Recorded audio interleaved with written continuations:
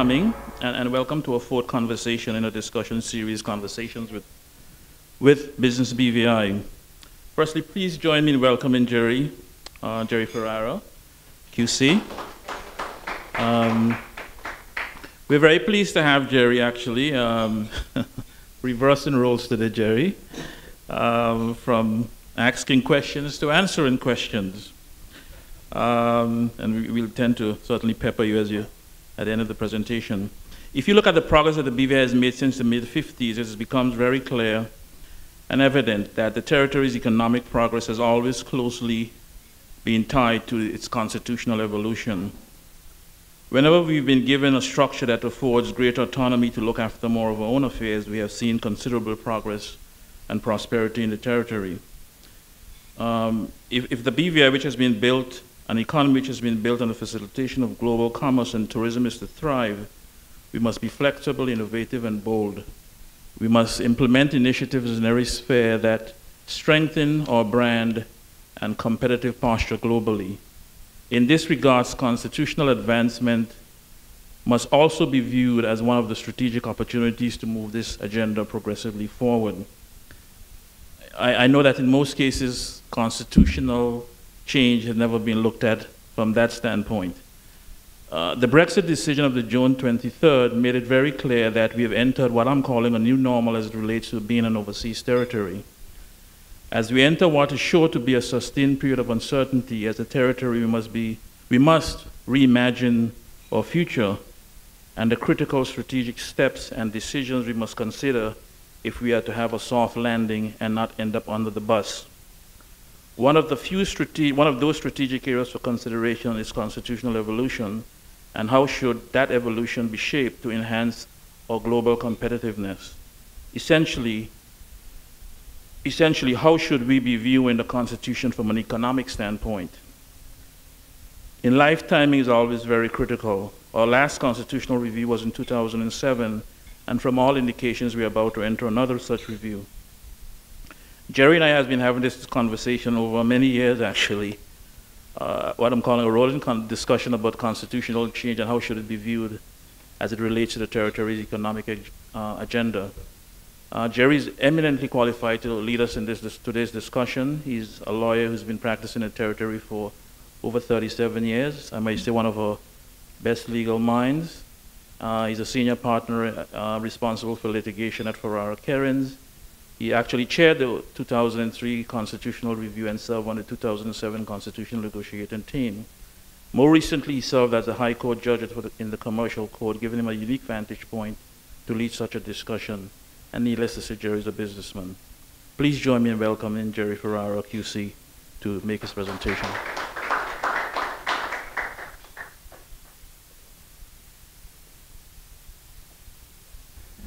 Good afternoon to one and all, and thank you very much, Russell, for that introduction. As Russell has said, we've been having this sort of conversation for quite some time, and thank you. And it is a matter in respect of which I have been giving some thought over a period of years as to not only the constitutional evolution of the British Virgin Islands, and the key question, of course, is where do we go from where we currently are, and what are our options? But also, why do we want to go in a certain direction once we've identified that direction? Once we've decided what direction we think we ought to go, how do we justify that? And on what basis do we justify that direction? And certainly the whole question of economic development and sustaining or advancing the standard of living which we've come to enjoy in the territory is of critical importance to our future.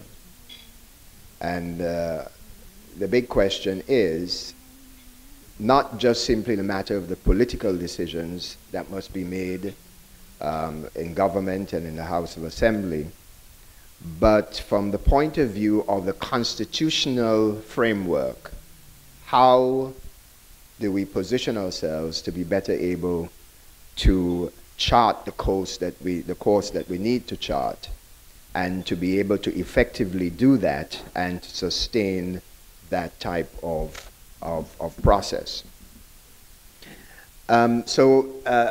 I take no responsibility for the actual wording of the topic. It lies squarely within Russell's purview, but deepening the BVI's footprint as a global corporate domicile, a constitutional perspective.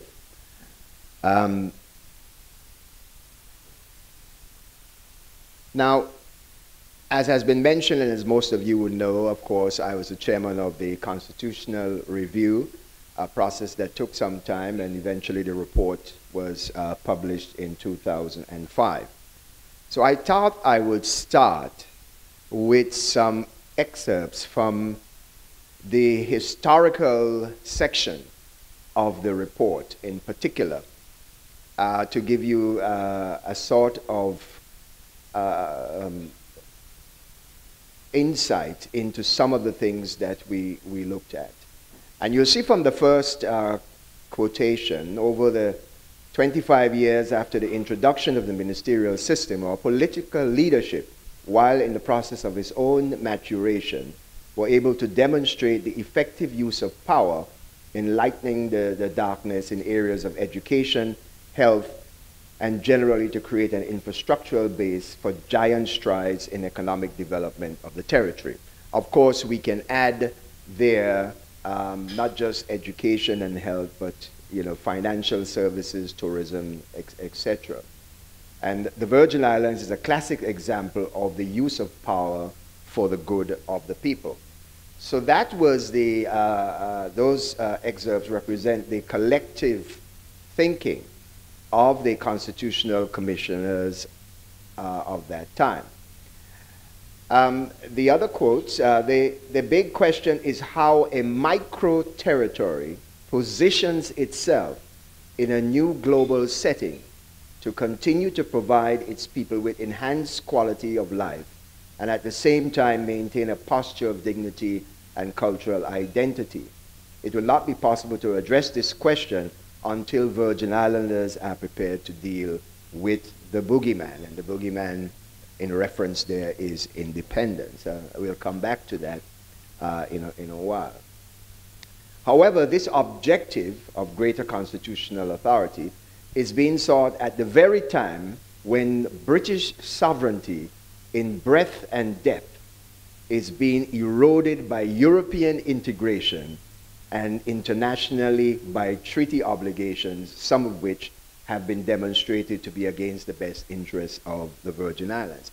I thought that was a very interesting statement made at the time in the report in 2005, and what has, of course, happened very recently in the Brexit vote.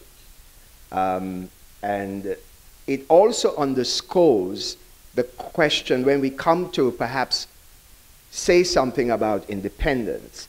It underscores the question, and to some extent, one of the points that I wish to make, that regardless of who you are, whether you're an independent country and have had a long history of independence, regardless of how large you are, both as an economy and as a particular state, in today's global world, there is no such thing really as being, in essence, independent, totally independent, because you have to build relationships, whether in trade and other areas, and there's a measure of interdependency, which ultimately can lead to some surrendering of sovereignty in order to make that workable, viable, and indeed beneficial to the advancement of the particular country.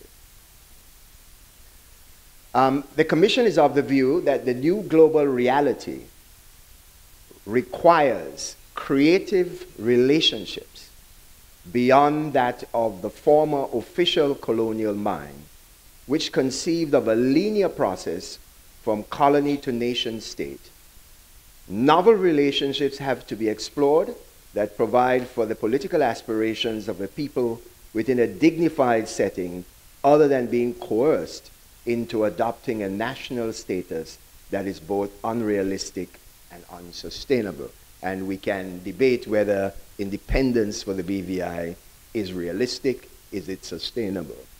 But you see that quotation emphasizes the whole question of carving out a new relationship, a new constitutional construct, which would take account of where the BVI has reached, where it would like to go, and the kind of world in which we must be and continue to be a player.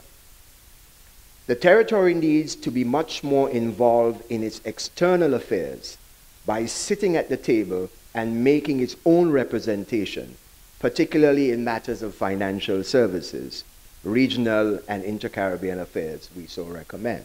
Again, interesting extract from the report, particularly in light of some of the statements that have been made recently by our political leadership in the post-Brexit vote, speaking to us as a country being at the table in the negotiations between the United Kingdom and the European Union as to what is going to be that new relationship as Britain prepares to exit the European Union.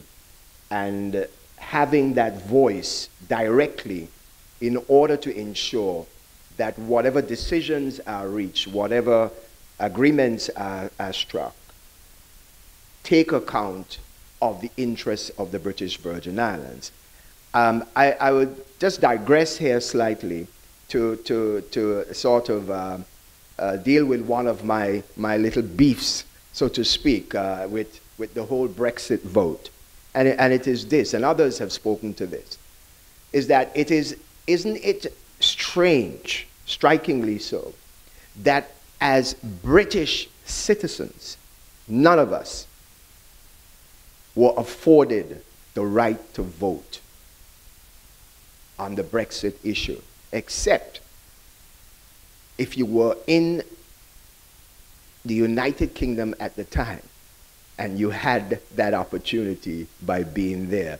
And Alex, my son, who is here, who's studying in England, fortuitously for him, he was there and got to vote. He hasn't told me which way he voted, but I'm not going to press him, certainly not in this forum. But isn't that striking? I mean, we are, for those of us who are full British citizens, with all the rights that go with that, in a modern world where in terms of the functioning of a democracy, one of the things that is of fundamental importance is finding the ways and means by which you can afford to your citizens, regardless of where they are in the world, the opportunity to partake in the democratic process and to exercise their vote, particularly on issues of very great importance, such as that particular vote.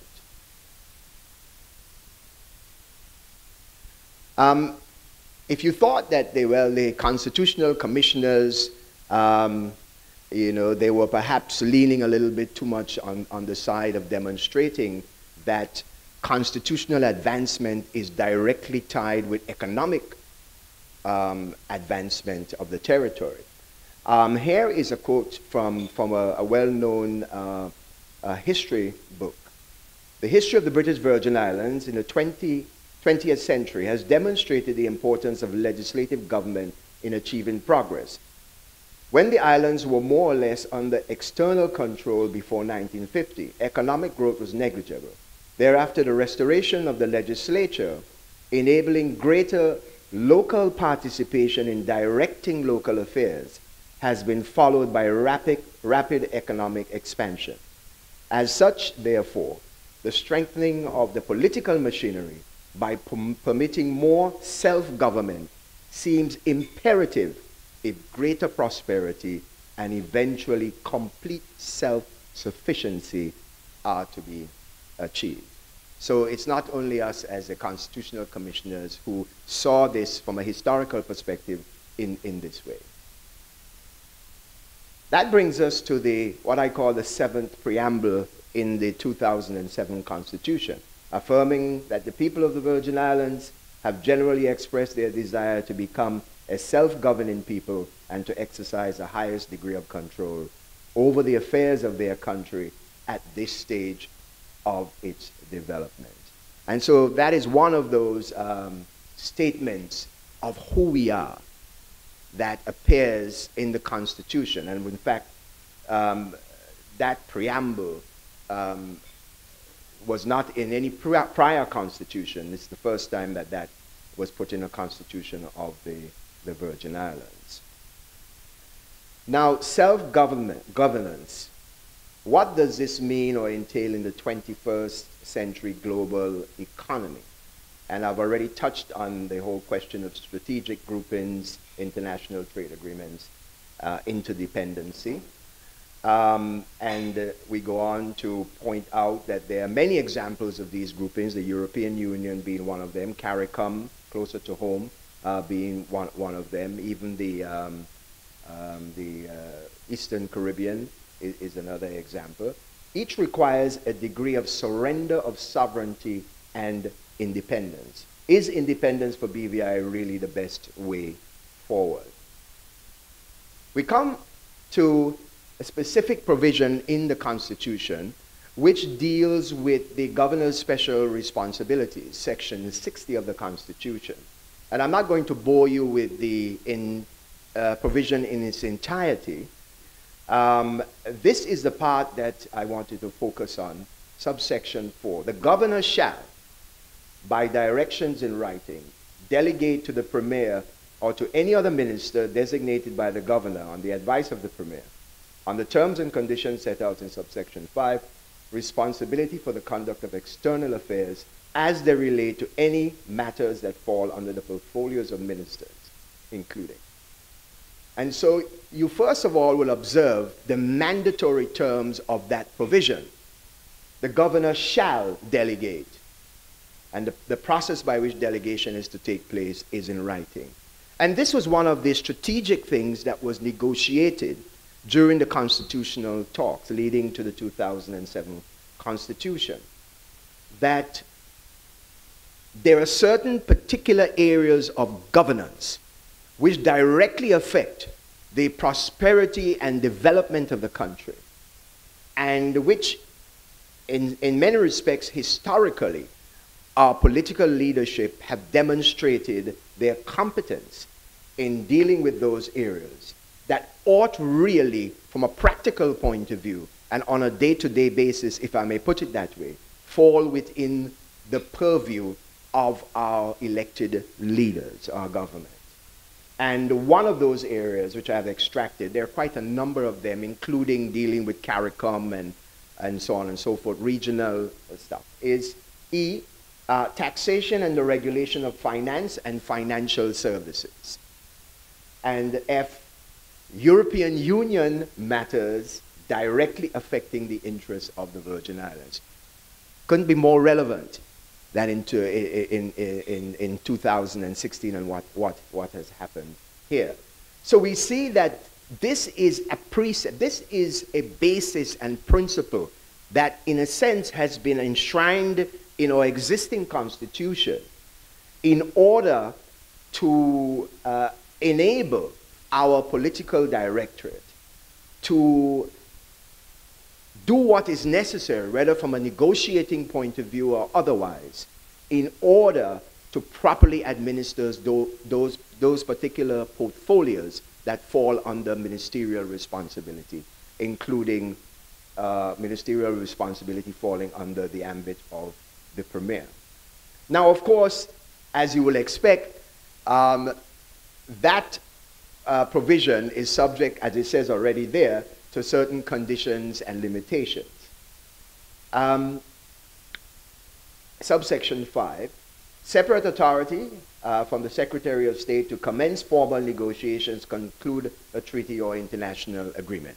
So in other words, if you want to commence formal negotiations, you can, in a sense, commence informal negotiations. And the question arises as to when informal moves into formal. When do you cross that line of demarcation? And I remember this particular debate as I'm looking at the provision, and Lorna may also remember this particular debate during the negotiations in London as to these particular provisions. B, not to sign any political declaration, understanding, or arrangement in the field of foreign policy without approval. Of course, you can understand why that kind of limitation is there. No formal invitation to be issued to a head of state of another country to visit the BVI. It actually goes on to say without the approval of the governor. And then this is of some importance. The cost of the exercise of all this delegated authority under Section 60, whatever it costs, is for us to bear as a country. Britain has no obligation to contribute to this, although they have the ability, as it were, to make the decision as to whether we are going to move in a certain direction or not, and whether we're going to have these arrangements formalized in agreements or not. It goes on, the Premier or other minister must keep the governor informed of such activities, and the Premier or other minister shall provide the governor on request with a copy of all papers and information, including the text of any instrument under negotiation. Again, not unexpected limitations on that delegated authority. It goes further. Whatever is done by our Premier or the minister who has been assigned the responsibility, having received the delegated authority, must be exercised in the best interest of the BVI. Well, of course. We expect our elected representatives to do what is in the best interest of the country. Not to be prejudicial to the interests of Her Majesty. Of course, that is not unusual as a provision. Any disagreement on the exercise of this authority, the Secretary of State is the final arbiter, and that is binding. And the governor may give directions on how to exercise such functions, which must be followed. So the basic tenor of the Constitution is that the governor has these special responsibilities, but in respect of the responsibilities concerning external affairs, he shall delegate in accordance with that list of categories and areas. And that delegation is subject to certain limitations. But ultimately, the authority under the Constitution does not lie with the elected representatives, it lies with the governor as a representative of Her Majesty. Now, how in practice is this authority delegated?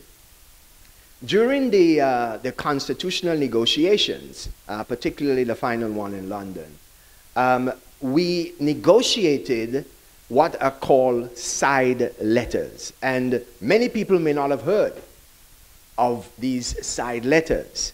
And I would say the vast majority of persons in the country would not have even seen one of these side letters. But this was the process that was agreed at the time, by which there would be this delegation of responsibility in certain areas in relation to external affairs. In practice, the side letters have not been utilized. Prior to those negotiations, there were the concept of what is called entrustments, and that indeed is the mechanism which has continued post the Constitution in terms of the delegation of this authority. So entrustments is the instrument that has been utilized, and some of these are quite wide in the areas that they cover, again subject to certain conditions and limitations, and others are more area specific. I'm going to mention two of them. There's a 2007 entrustment, which expressly says that this is what is being done following the constitutional negotiations. And it is to commence formal negotiations and to conclude agreements in the specified areas. And it covers a wide range of areas and responsibilities, which includes financial services, regulatory, supervision, and promotion. And also it extends to the area of tourism. As far as I'm aware, this entrustment is still in effect. However, as these things go, they can be revoked at any time. Then we move to a more recent time, the 2015 entrustment, which specifically focused on the People's Republic of China, the Hong Kong Special Administrative Region, and the Special Administrative Region of Macau. And that it replaced a similar entrustment, as it says in the document, that had been entered into in 2014. And again, it's to commence formal negotiation, conclude agreements, and it's a very important entrustment.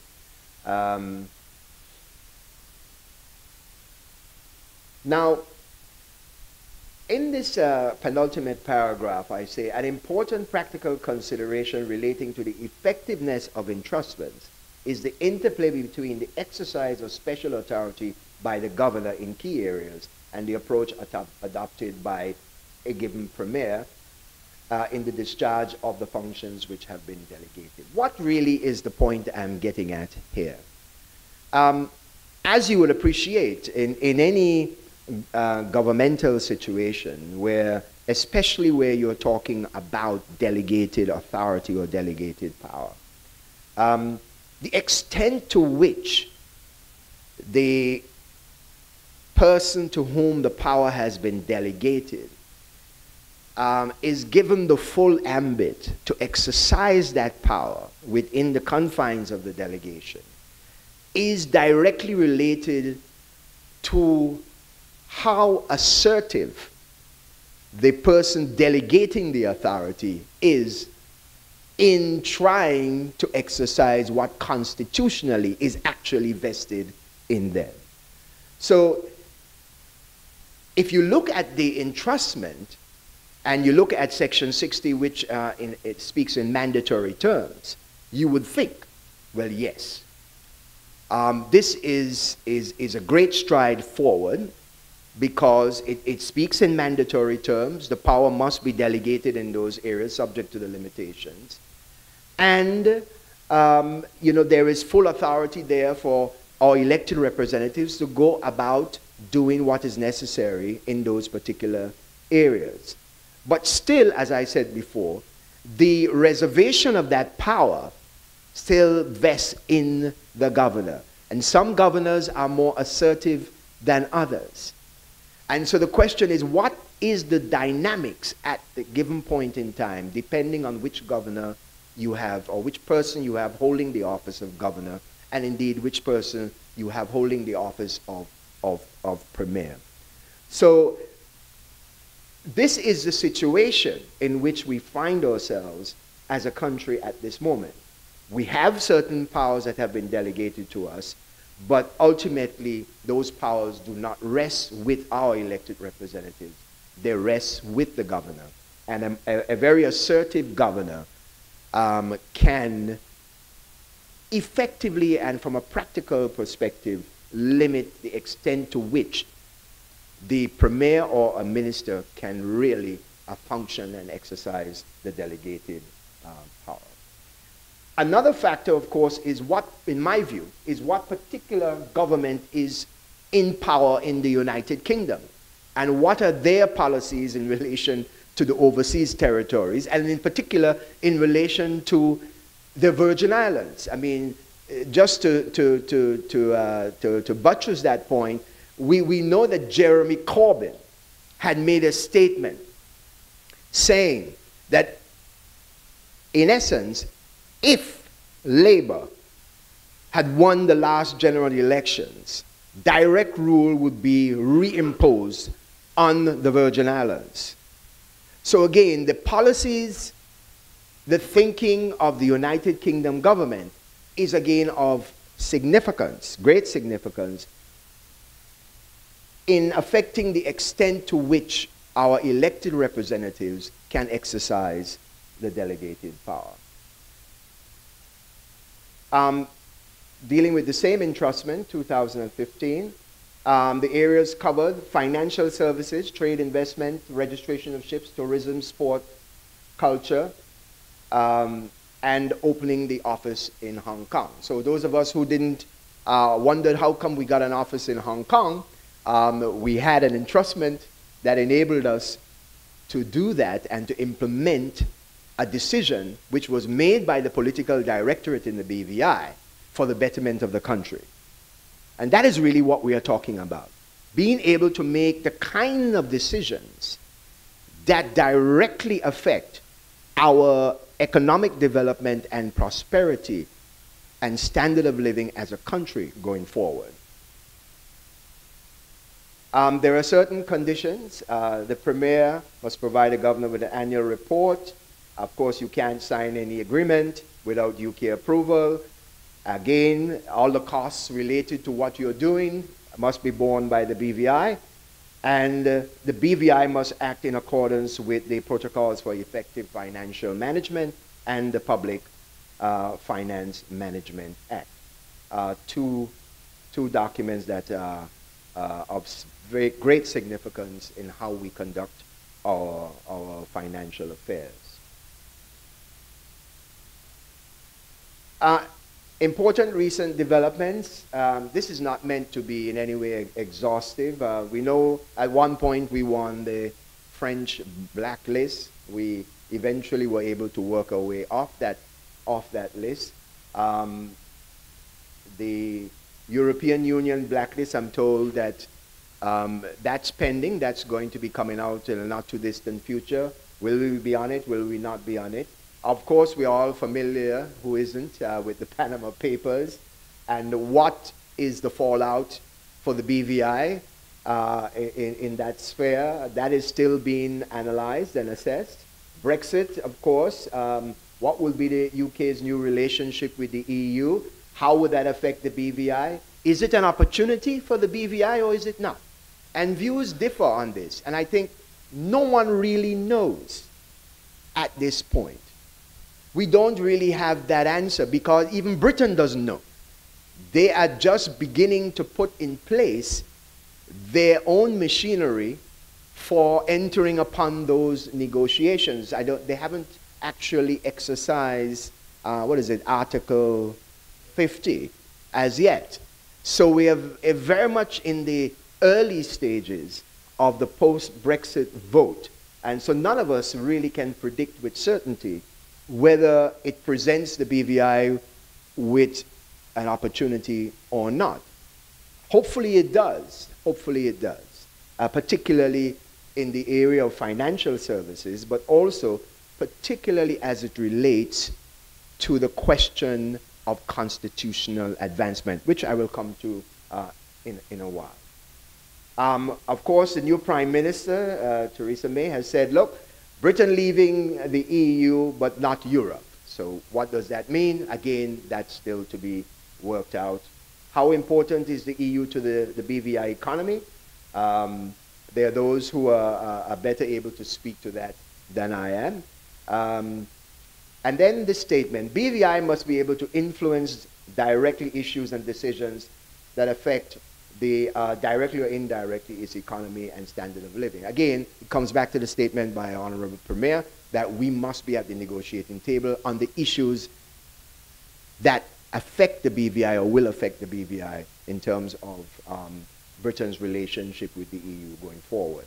Is China and Asia more important to the BVI economy going forward than the European Union?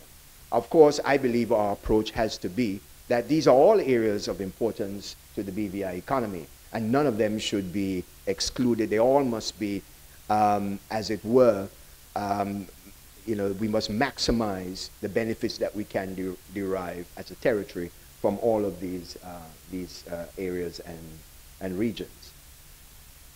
the case for constitutional review. The norm is, the sort of rule of thumb is 10-year intervals. So we had our last report was in 2005, the new constitution's 2007, and we've heard recently, as I mentioned below, both the Premier and the Leader of the Opposition have called for constitutional review.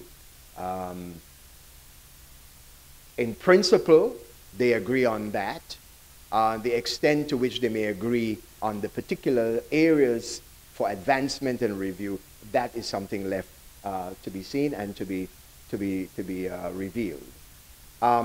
However, not every review of the 10-year interval is a total review of the Constitution.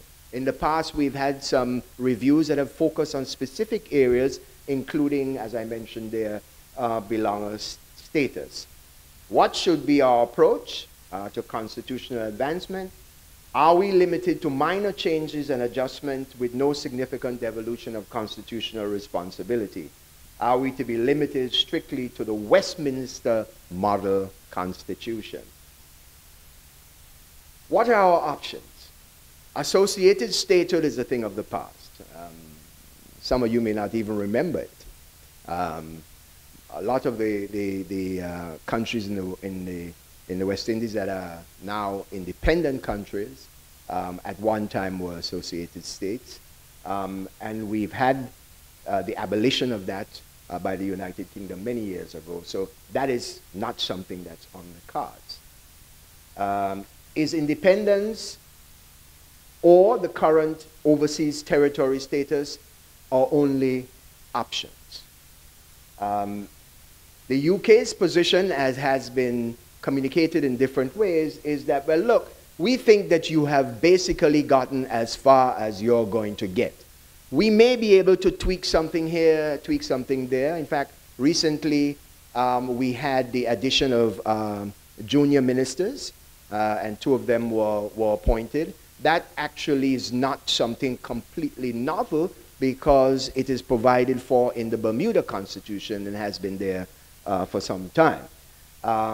So yes, that was something that we were able to achieve. Independence, well, one of the things that the UK government has made clear in the past, and I believe that continues to be the position, is that you will have to hold a referendum for that to happen, to get the right vote. You know, I chuckle because of the referendum in England. I've never seen something that was done so badly in my life. I mean, it's nonsense. I mean, you do not. You're in a grouping for, I believe it was 43 years, and you went for a majority vote as to whether you should remain or get out. That should have been at least a special majority vote. But the point I'm really getting at is that governments are historically reluctant to hold referendums because inevitably it turns into a referendum on the government's performance and not so much on the issue on which people are called upon to exercise their vote.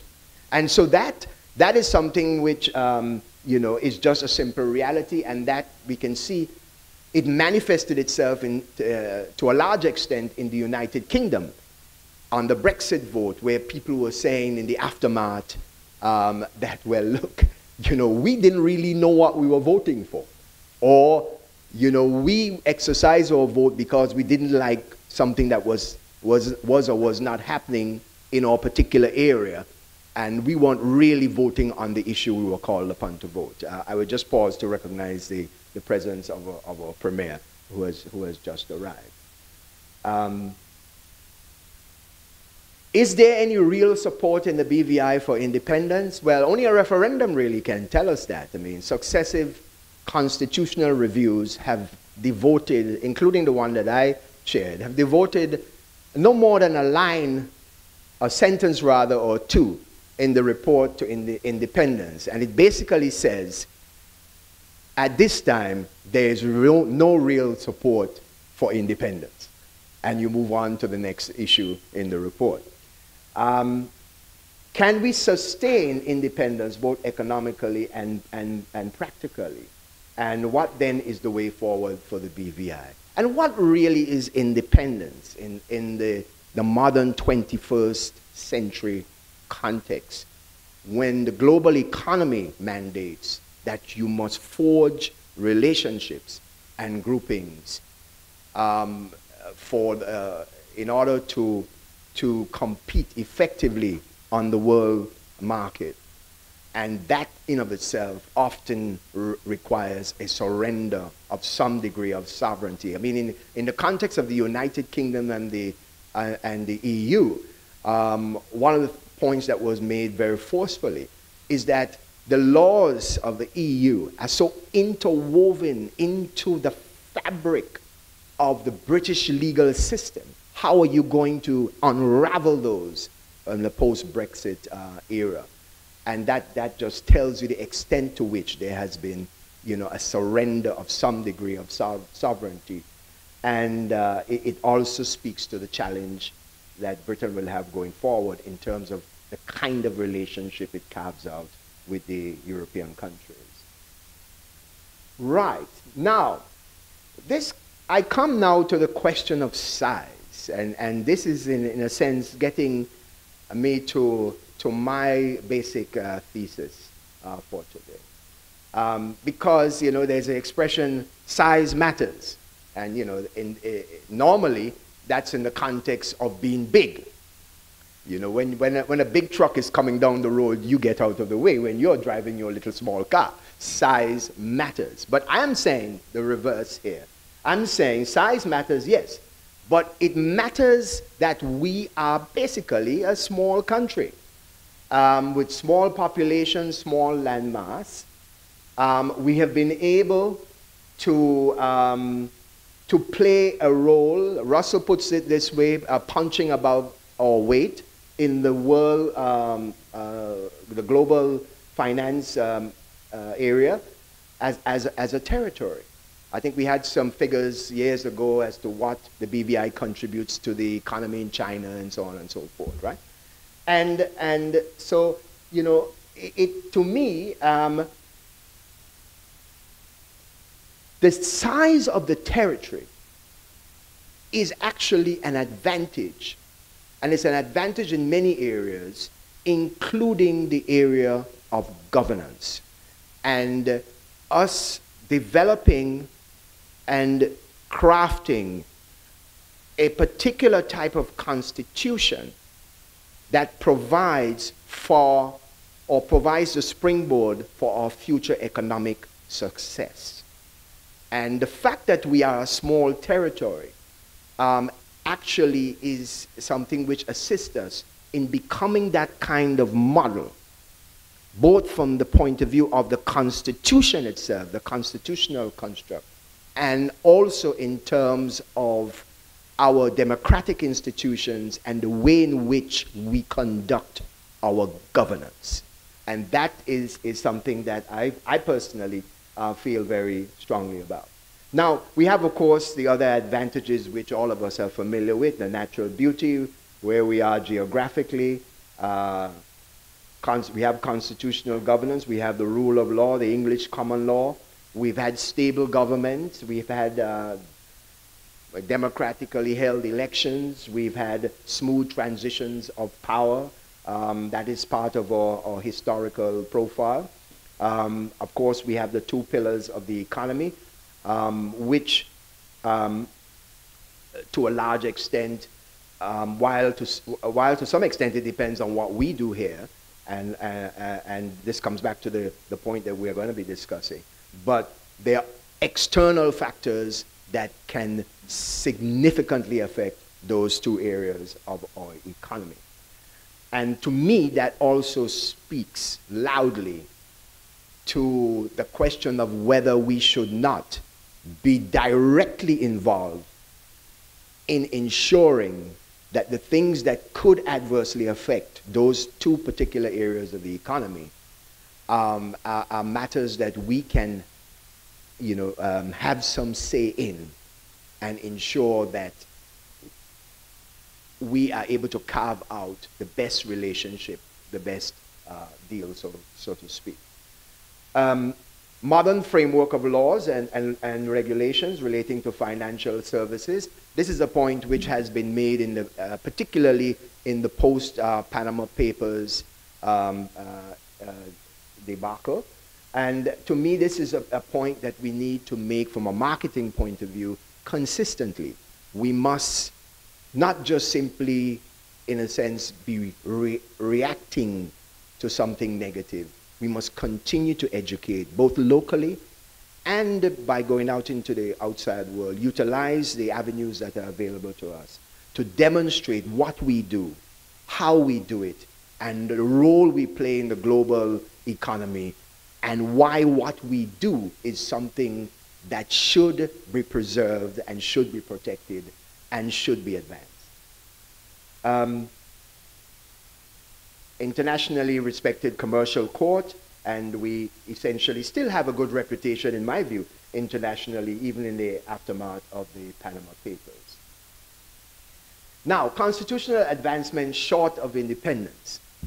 A new and modern constitutional construct and relationship with the United Kingdom needs to be forged. And of course, I mentioned this is of particular importance, and I think this is an opportunity that has presented itself in the post-Brexit vote. We need to look at the Westminster Model Constitution. Is this something that is best suited for governance in small territories? And the extent to which that constitutional framework and model should be revised, should be changed in order to facilitate better governance in a small territory.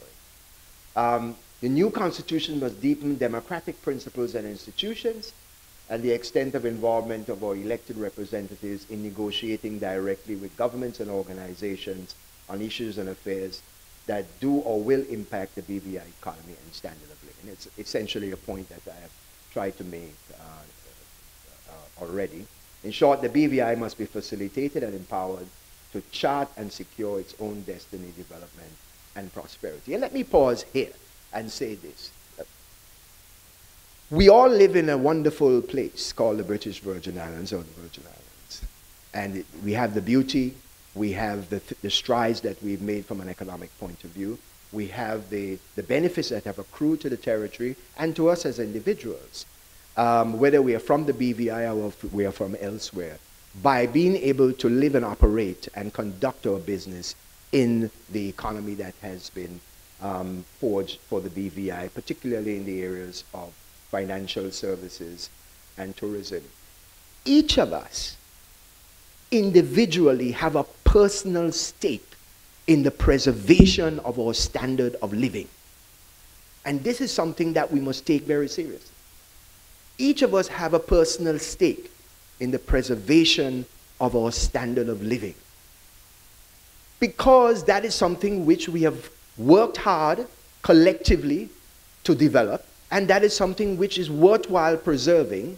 And in order to preserve that, you must be able constitutionally to do the things that are necessary in order to ensure its preservation and its sustainability going forward for generations to come. So it is not just simply some esoterical principle. It is not simply some legal construct or principle that we are concerned with. It comes down to the personal level that we must protect what we have come to cherish and enjoy. And each of us have a direct stake and interest in that preservation. Facilitation includes more meaningful representation and participation in government, in governance, decision-making, greater transparency and accountability, better checks and balances, and better use of scarce human resources in both the public and private sector. Now, that last point there, I'll just say something a little bit more expansive about that. Because I gave a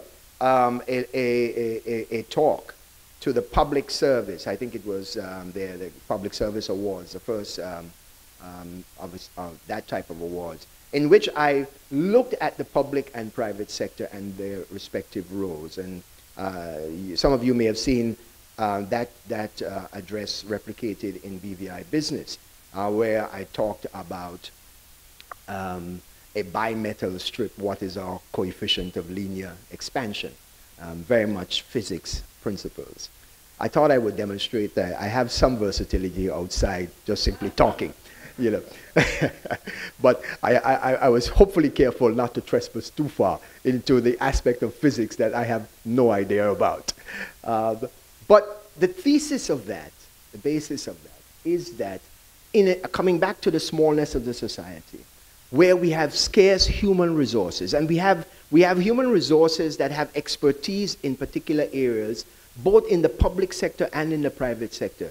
And we should have a greater utilization of those expertise and human resources for the betterment of the country, because it comes back to the principle and the point I made just a while ago. We each have a personal stake in the standard of living of the territory.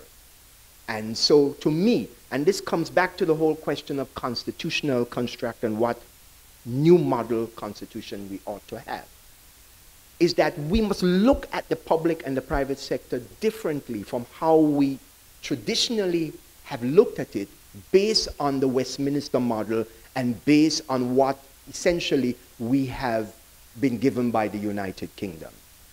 And because to me, again, as a small territory with those scarce resources, those are the things that we need to look at, and being able to say that the Westminster model, there are changes that need to be made that would better suit governance and development in a small territory like the BVI, and would position us and reposition us to better and more effectively be able to chart our development, economic development, and our prosperity going forward.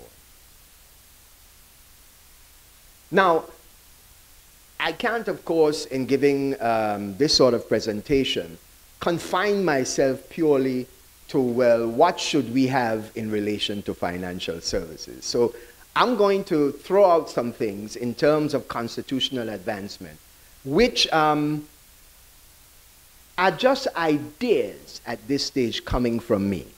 They are not necessarily things that I have come to a final position on. But I think these are some of the things that we need to be looking at, Gerard.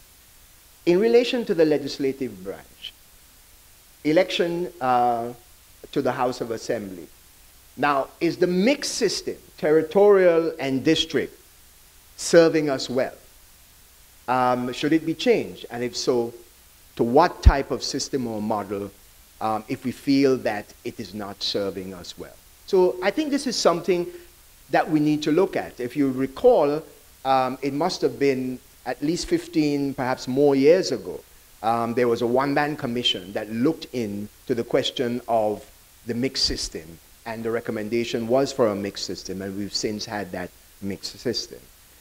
Is that serving us well? Should that be retained as part of a new model constitution? I think that is something that we need to consider. Reform and modernization of the rules and procedures of the House to foster increased efficiency, meaningful debate, public input before the passage of pieces of legislation. Again, when we did the constitutional review, at the time the thinking was the next major review was going to be in relation to the House of Assembly, its procedures, etc., etc., etc. And I think that is something which recently has been looked at in a piecemeal fashion, but we need to take a more holistic and comprehensive look at that. Greater openness and transparency in the workings of the House of Assembly. To me, it is not just simply enough that, well, the proceedings of the House are televised or on radio. Yes, that is important, but there are other ways that we can, in fact, increase openness and transparency as to how the House functions, and that leads to greater accountability. Reform and restructuring of standing committees and how they function. We still have the same standing committees that we've had going back many, many decades, and previous constitutions. And I think we need to look again at our standing committees, how they function, how we can improve effective oversight and transparency, and of course accountability in government. And then giving teeth to the findings and recommendations of certain watchdog committees to facilitate effective checks on government and overspending and maladministration. In other words, this is all speaking to the kind of model that we should develop, but the kind of practices that and rules and regulations that we should have in place that facilitates good governance and demonstrates that we are, as a territory, as small as we are, a shining example of what governance of a small territory ought to be. Re-examine the role of the opposition, including the leader of the opposition. I throw that in, and I'm sometimes asking myself, well, what do you really mean by that, Gerard?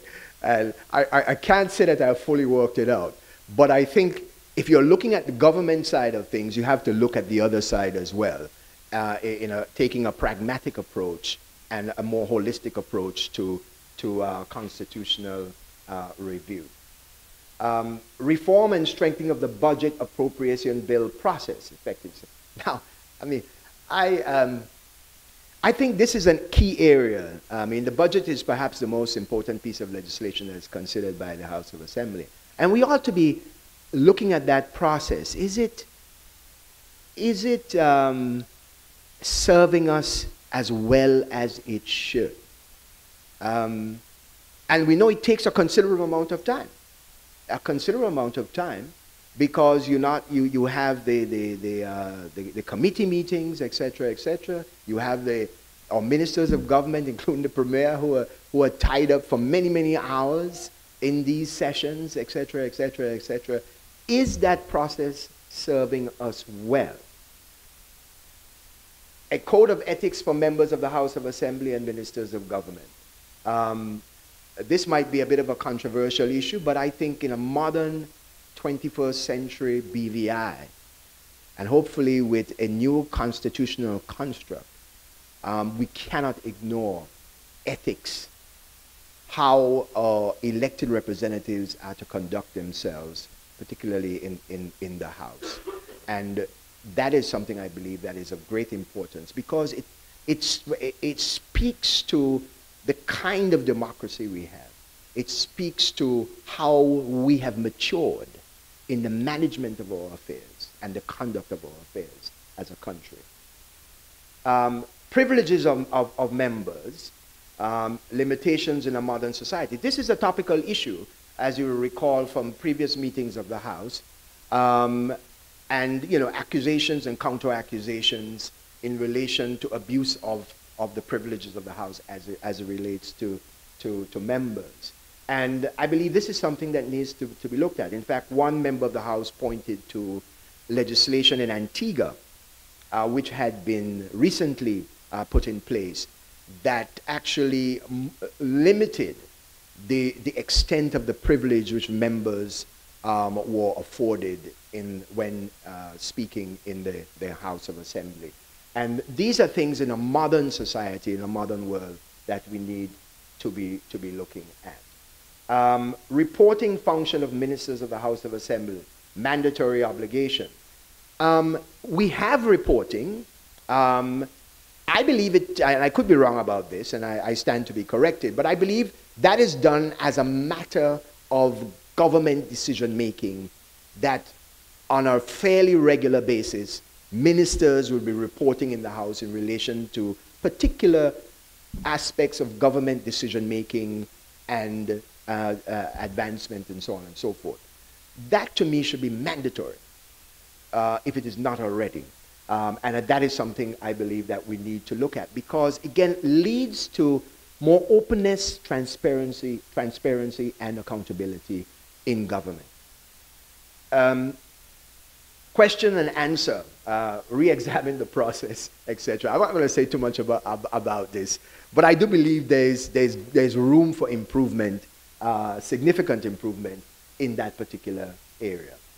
Now, I go to the executive branch, cabinet.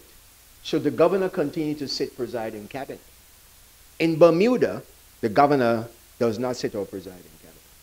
The premier is the one who presides in cabinet. And you know, there are the provisions in the Bermuda Constitution that provide for that.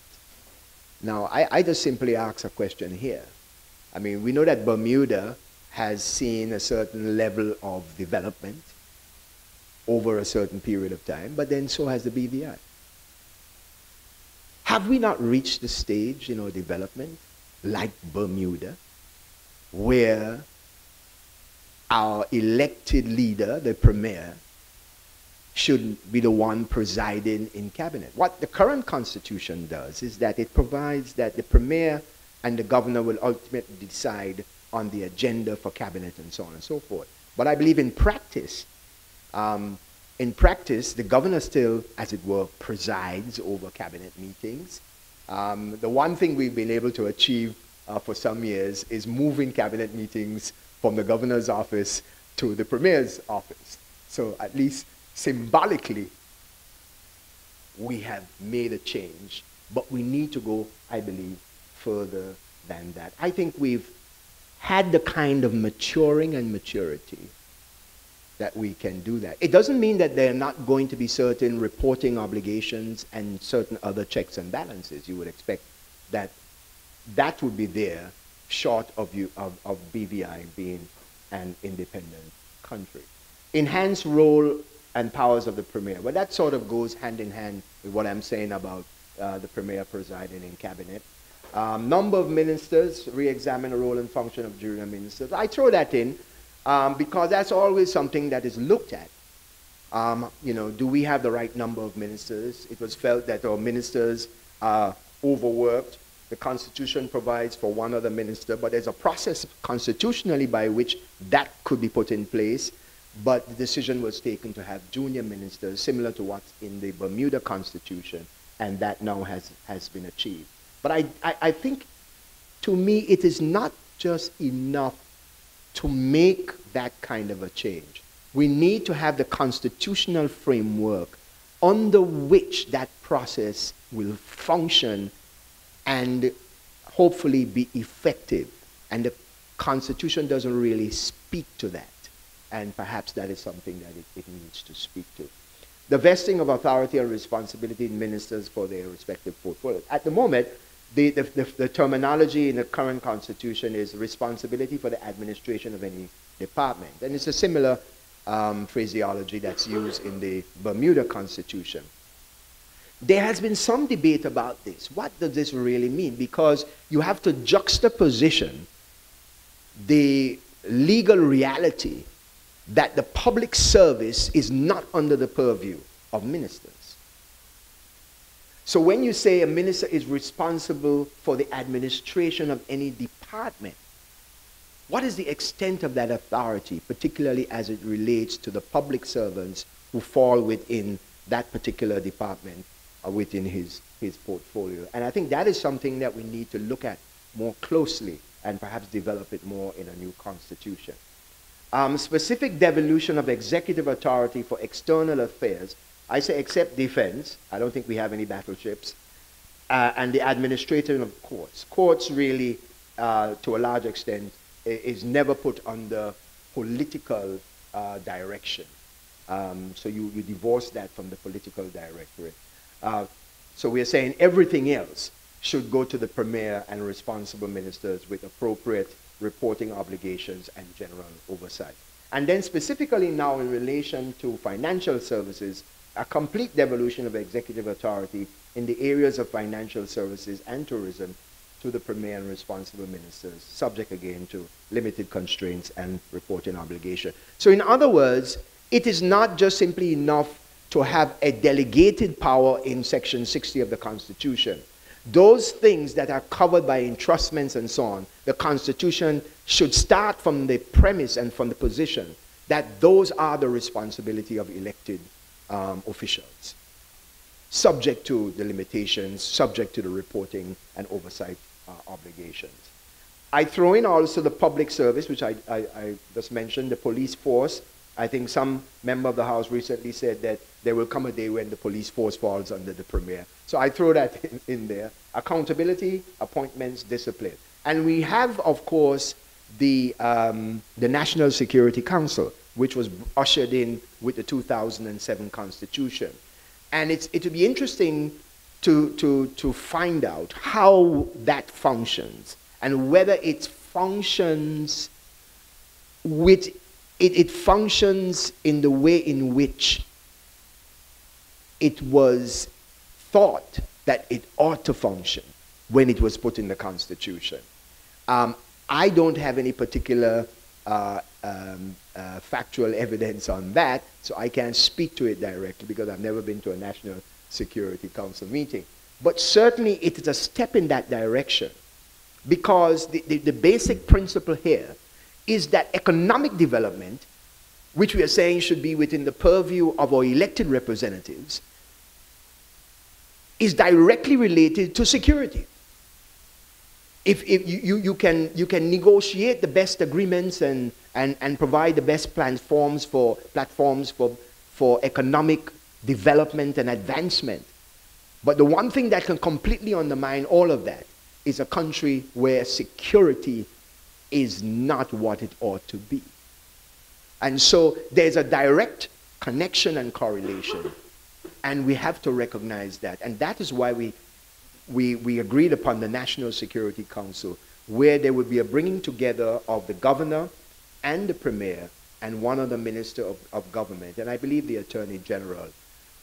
And it's not going to be simply a reporting function on Monday morning of what transpired over the last week and the weekend.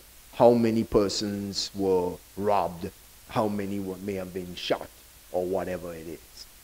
I mean, that is just the symptoms of the whole question of security, but the decision-making that should affect security within the country must be a collective responsibility. And the question, therefore, remains for constitutional advancement, should that be something that falls within the purview of the elected representatives? Because also, ultimately, the budgetary aspect of this question falls within the purview of our elected representatives. So it's our money that is being spent on internal security. But at the same time, under previous constitutions, it was not something in which our elected representatives constitutionally had any say. City councils. This is something that has been floated around a bit. Because when we speak of constitutional advancement, we must speak to the deepening of democratic institutions and the strengthening of democratic institutions within a country, and a representative government and participatory government. And it seems to me that this is one area that we can look at quite seriously, city councils. I know that there is some natural disinclination, just like there's a natural disinclination for the governor to cede authority, special responsibilities to elected representatives. There's also a natural disinclination for elected representatives to cede some of their authority to individuals who will be making up like a city council, for example, to run and organize road town. But I think this is an area that we need to look at very seriously, because this also provides an avenue, a direct avenue through which the taxpayers, the people, can have an effective say in how areas of the country are developed and run. I put there, of course, trying to be as fair across the board as I can. Not just Road Town, but East End Long Look. It's a huge community in East End Long Look. West End, Virgin Gorda, Anegada, Just Van Dyke. As you know, Just Van Dyke has been, over the years, making rumblings and so on and noise about, they're saying that we don't think we are getting our fair share. And we're not being looked after in the way in which we think we should be looked after, and so on. And it may very well be that through the auspices or through the mechanism of a city council, people on Just Van Dyke can have a more direct say with budgetary allocations in relation to each of the city councils, with accountability, transparency, reporting functions, not just to cabinet, but also to the House of Assembly as to how those monies have been spent. All right. Time, yes. And Lorna, when I spoke with her, she said, don't be as long. So anyway, I'm getting close to the end. Areas of growth for our BVI financial services industry. Growth prospects in the BVI and Asia Pacific region, Singapore, Africa, Latin America, Brazil. Leverages good reputation. Expanded use. This can lead to an expanded use of Asia House. All of this really I'm taking from Francis Wu's conversation, which was last week, which unfortunately I wasn't able to attend, but I've had the benefit of taking a look at. So she, I think, really has addressed this. And for those of you who attended, you would have heard it. For those of you who did not, and you haven't yet read her presentation, I would suggest that you do. So I'm not going to make the case again for the importance of Asia, you know, China, Singapore, even Japan, of course, India, Africa, and Latin America. We are all well aware of this. And this is an interesting one about private wealth growth in Asia and the Pacific, reaching 224 trillion by 2020. A new constitution must empower BVI to effectively chart its own course and compete in the global arena, which is the point I've been trying to make all along in this presentation. Development of new areas of business, defending the financial services industry. It is ours. We must be the ones with the constitutional responsibility and ability to defend it. To be empowered constitutionally to negotiate directly rather than through intermediaries or with the sanction of the UK government, with countries' government. This has distinct advantages for BVI. If you look at it in its simplest terms, if I have something that is at stake, now, unless I feel that I am not qualified to advocate for myself and to defend myself, so I have to hire Russell, who is better equipped and better qualified to do that. Unless that is the case, then I am the one who should be there at the table directly negotiating and making the kind of decisions that I think is in my best interest. And so I try to put it in very simplistic terms in that way. No one can protect BVI interests like BVI. Deepen BVI's ability to do what is necessary in its interest to secure its future economic development. Financial services must become the constitutional purview and full responsibility of BVI government. And BVI must become the model for small state governance in a 21st century global economy. And this, to my view, requires a new model constitution, not just simply, as I say down below, looking at the Bermuda Constitution and saying, well, they have this, and we should get the same thing. To me, that is a too limited and too narrow an approach. We must be looking at this in a much broader perspective. What model, what construct better enables us to govern our country effectively and to make the kind of decisions that will affect economic growth and prosperity. And so what is the way forward?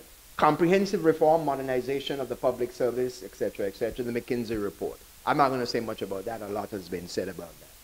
In other words, that is a step in the direction of us becoming, I believe, what we ought to be, at least in how we look to investment, and I say both local and foreign investment. How investor-friendly are we? Strengthen our existing regime of laws, adopt best practices, of course, that's there. Public education and input are major concern.